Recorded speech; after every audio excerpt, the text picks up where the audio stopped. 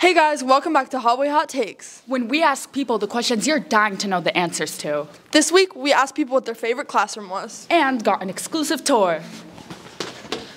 What's your favorite classroom in NHS and why? My favorite classroom, Miss Megan Murphy classroom, because Miss Megan Murphy's in it, and it's pretty, and there's flowers in the back. Hi there, I'm Megan Murphy. This is room 226, and this is my classroom. Come on in. As you can see, we've got a whole wall of windows and lots of nice plants. We've got a room full of biologists doing lovely work. And then I think the best part of my classroom is actually the plant room. Come on, this way. We keep it locked off semester because there's lots of cool stuff back here. It's empty right now, which is kind of unfortunate, but if you come back next spring or in any spring semester, you'll see all sorts of plants and vegetables growing and less general clutter. It's a lot greener in here during the spring, but it's pretty warm. We get lots of natural light and we grow a ton of vegetables in plant science and food justice. So this is my whiteboard, and on top of my whiteboard I like to keep a lot of trinkets from former students and colleagues. Anytime students leave me like little paper cranes or any other origami, I like to collect them up on my board. Over here is my desk, where I have lots of other trinkets and notes and letters from some of my students throughout the past 3 years here at Northampton. I like to make a classroom space that tries to feel warm and welcoming, and I think that decorations and little memories from other students is a great way to do that. What's your favorite classroom in NHS and why? I'd say Miss Powergreen's room because it's like small but in like a nice way, and she's just very welcoming, so it makes it feel pretty homey.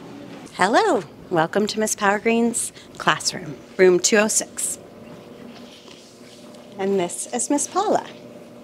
So we'll start our tour with one of our favorite parts of our classroom, which is this quote.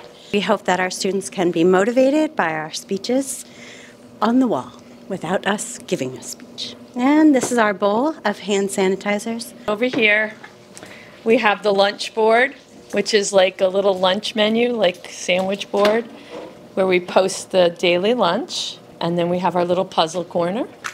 We have a couple more quotes up on the wall. You will notice we have fall decorations, and some around the classroom are different pictures of local places that students can go to hike or find nature and get outside. And over in this corner is new this year. We have a self-service project. So when students have to do a project, they can pick up a bin, pick up colored pencils, crayons, tape, scissors, markers, and have a seat at their station to work on that. And then we also created this year a self-care drawer. So students are able to come over here during class, grab what they need, and still be able to attend to what we're doing. One of my favorite places in the classroom is our board.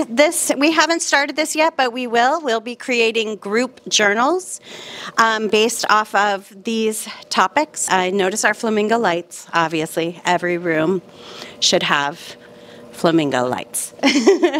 And then last but definitely not least is another corner. We have mindful cards, and then we also have some photos of different field trips and different things I've done with students over time. Everyone, this is my classroom.